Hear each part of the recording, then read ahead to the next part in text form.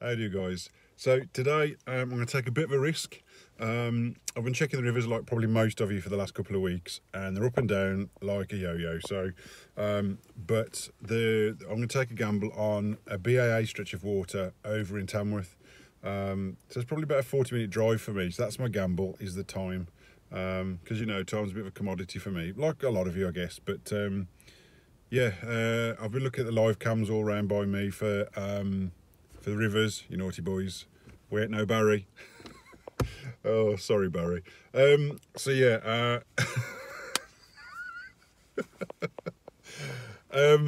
yeah, they've all been pretty coloured up and not very fishable, for lures anyway.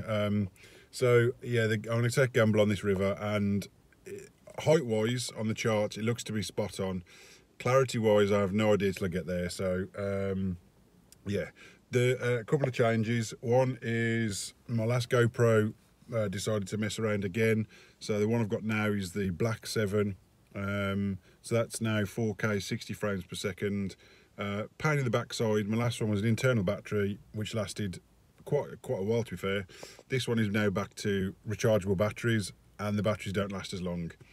I was lucky enough, because of working in retail, that with staff discount, it was no real difference in cost, but I got 2 batteries, and I do still feel they're not lasting as long as the internal battery on the last, which I think was a Session 5 4K. But yeah, and then to go with that, this only cost me a few quid. Not really gonna, yeah. So basically, this is a Telesin polarizing lens. And literally it just clips onto the front of the GoPro, because obviously, as you know, I like to fish clear waters. I absolutely love it. And you know, that one video clip I put on Instagram, it's got like 3,000 views in like a week or two. It's mad. So people obviously like seeing those sort of views, but all it is a little lens that, I say, goes over the front of the GoPro. It just slides on, really neat, nice and tight. And hopefully we'll take the glare off the water. If anything, you guys will probably able to see more than me, because I've lost my polarised glasses, so that's a bit of a nightmare. But yeah, and then I found out a few more. I was running really low on Jig-flies, and I couldn't work out why, or couldn't find any in my bag, because I'd put a load to one side. So I've got the old rainbow Jig-fly back out.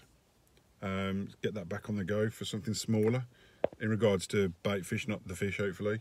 I don't know if you can see in the bag, but these are now I can't remember if these are roach, flash tail, or rudd, but basically I don't want to shake them. These have got rattles in, and I really do feel that that rattle gives the added attraction. I've seen recently on, I can't remember which fly, was it Kangrellis? It's one of the fly videos where he's designed a fly, just a fly, not a jig fly, and he's got some form of a bung or a disc at the front that creates movement in the water to create noise and vibration for the pike to home in on. I feel you don't need those when you've got that rattle in there, because it just gets the pike's attention straight away. So, and can, in my experience, force a pike that might not normally take into an aggressive take just because of the noise it's making. So, and then which I've not had much success on this. I know some of you guys have, but black. I think this is one of Martin's from Mscustom flies. Again, I think you might have a. There is a rattle in there. So yes, we'll get on the road, get a bit of petrol, and see if that gamble pays off. Catch you in a bit.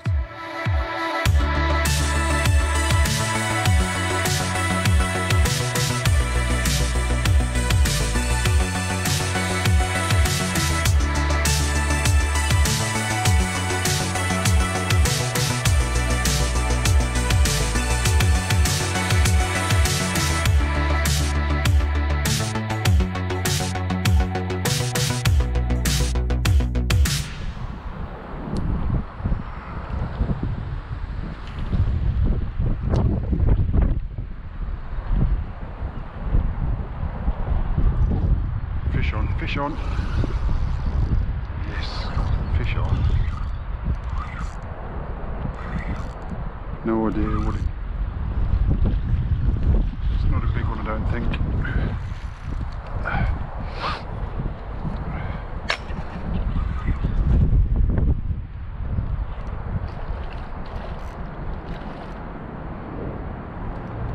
Oh, it's kiting. Come on, buddy.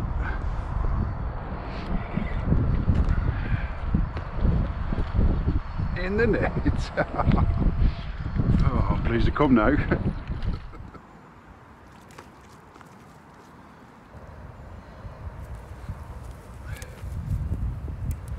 Right, first fish in about my 4th cast, so I'm really pleased I decided to stay in town. Jig-fly, nothing massive, but really nice healthy fish. Full of beans, but yeah, nice start today. Really windy today, as I predicted, but yeah, absolutely awesome. It's getting back.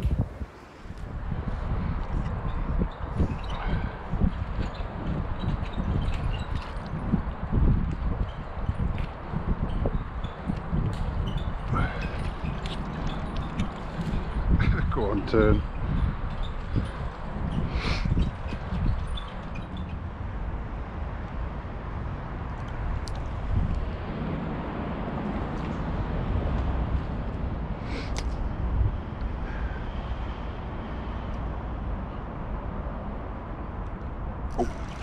Oh, nice fish, nice fish. Oh, gutting.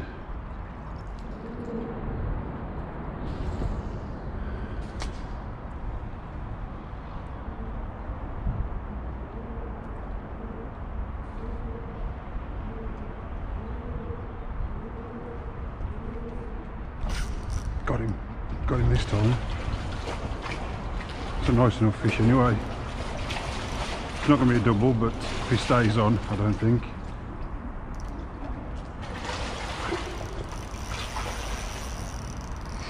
Just taking it easy.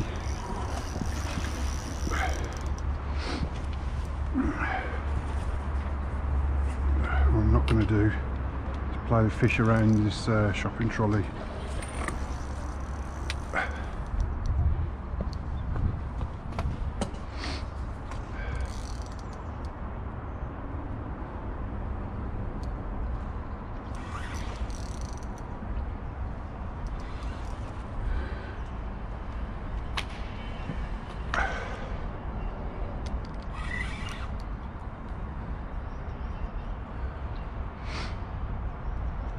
Oh, he's just kiting. Was.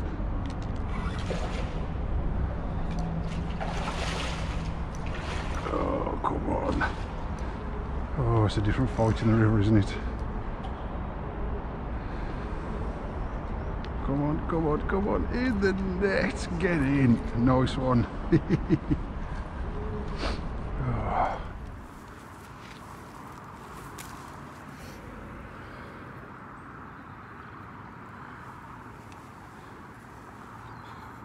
Second fish of the day, or should I say session. Really long river pike. Well, I say really long for me anyway. It's just come out in the net. Proper fish, proper fish. We'll get back in the water shortly, rest it up. I've just rested it quite a lot because the fight has just given me. I think I might wait just to see, but absolutely made up. So get back in the water and then we'll get a photo. Just, it's a pike. Wow. They've got lots of teeth and lots of other. Probably about £8 or £9. Well, that's a good one, isn't it? So, do you catch many in this river? I don't come very often this side, to be honest. Last time I was here I caught some. My friend catches quite regularly. So I'm just going to get in the water to the demise. We're just walking back there and has he just caught that? Yeah. That's what he must have done, really. It's so you've got a photo of him?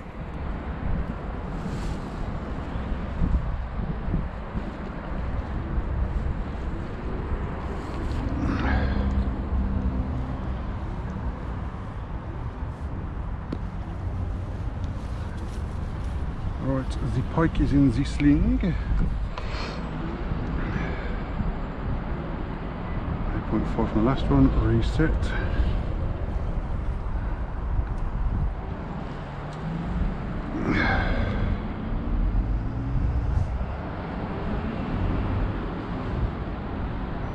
£9.3.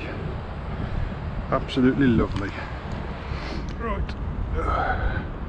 She's wanting to go back now, so.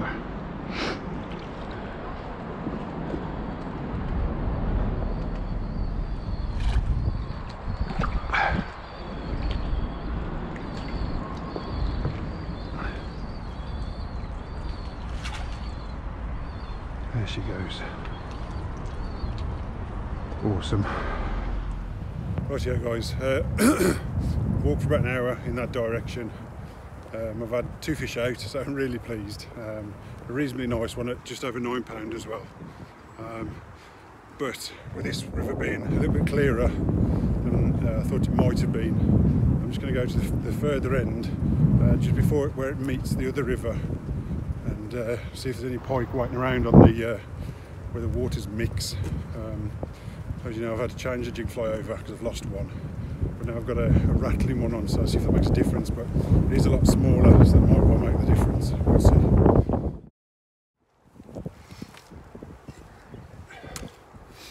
Well, typically I found out the hard way, the second battery in the GoPro battery pack is pants. It's given me about 30 minutes record time, and it's giving the ghost up. I did swap over to the little noisier lure fly. Nothing was really happening.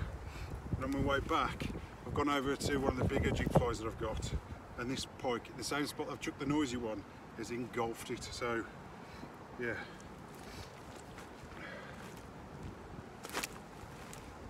Typically, if the GoPro's working, not a big fish, but it gave an absolutely amazing fight. It's still going now.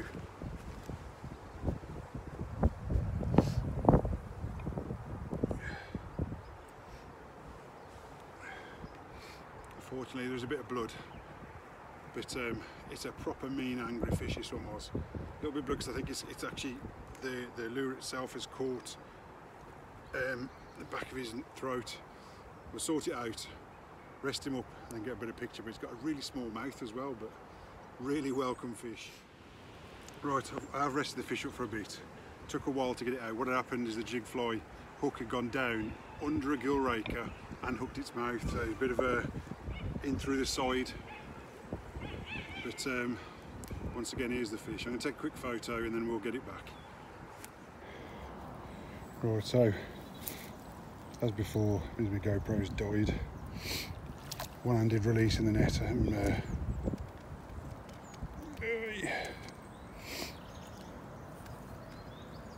she goes. Nice one. Right here guys, so that's the end of today's session. I'm going to have to dash because I've got about an hour to get home from where I am, just to get back in time for the little one. So to sum up today, it's been really good, to be fair, in the end. It took me about 42 minutes to get here, so I was plain sailing to get here. Landed on the river I wanted to, and although the height was spot on, it was like chocolate, you couldn't see a thing. So I've come away from there, dropped onto another adjoining river, and it was spot on, to be fair. I wish I'd got a bit more time, but I haven't, so hey ho. I've had 3 fish, so I'm going home a happy bunny. One was just over £9, and it's really nice because it ended up surprising a couple of old ladies, bless them. We then started talking about some girl that had been murdered in Dudley, I don't know, Coventry, I'm not sure, but yeah. The GoPro, I'm really unhappy with that second battery. I literally didn't get about 30 minutes worth of record time, so that's pants. And I lost a jig fly, so that's pants as well. But when I came back down through to where the end of the session, if you like, put a noisy jig fly on, so got a rattle in it, but it's much smaller. And I didn't get any follows, any takes. When I've come back to come to my car, I've stepped it back up to a much bigger, if it's 11 or 13 inch Reaper. It's got a rear stinger, and that got the 3rd fish of the day. So, and that came out of a spot I'd fished the other lure through. So it just goes to show it's not always about noise, or you know, it can just be presentation alone. So, and then just to touch base to say, I have put it on Instagram, but to say thank you so much to everybody. I have gone through 2,000 subscribers, which, although well, a few years ago I never thought that would be possible. I know I said that on my last update and I went through 1,000, but it's just sort of, for little old me anyway, it's makes my day really. So thank you very much to everybody that subscribes, leaves the comments and suggestions. So yeah, really great bunch, so thank you very much. What I will do, I've got some stuff coming to me, some stuff that from the people that I use. So it's not stuff I've paid for, they are donating it. I'll probably chuck a few things in myself, and I'm going to do a random giveaway at some point down the line, but I'll announce the dates for that, and put the video up so people can comment, and we can get a competition going to say, for me to say thank you to you guys. So yeah, I will catch you in a bit.